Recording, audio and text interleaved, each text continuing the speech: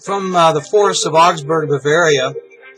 This is a 250-year-old pipe that's been in the family and handed down and documented for at least 6 generations. I got it lit up.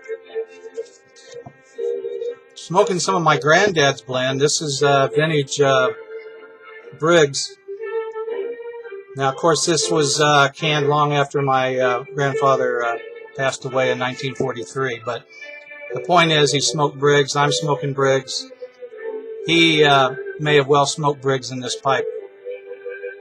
I wonder what other tobaccos have been in this pipe. The chamber itself is well worn. I mean, it doesn't look like it's ever really been cleaned.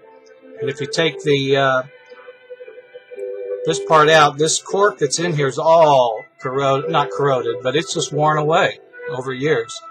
So there's really not a good base of security with this thing in there. I mean, I tip it over, it could fall out, so I got to be real careful with it.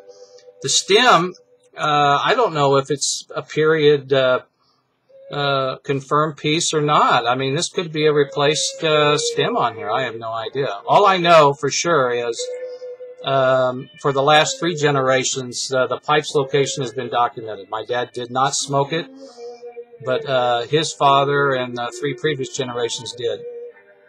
So here we go. Whoops! See, I almost dropped it. Got to be real careful. Let me try to get this thing lit up. It's got a windscreen on it. Now, Joseph Smith, who I don't have a picture of, he lived from 1740. He was the original owner of this pipe. Oh, where's my lighter? Well, you're never quite prepared, are you? Lighter's in the other room. I'm going to try to light this up again and get it going.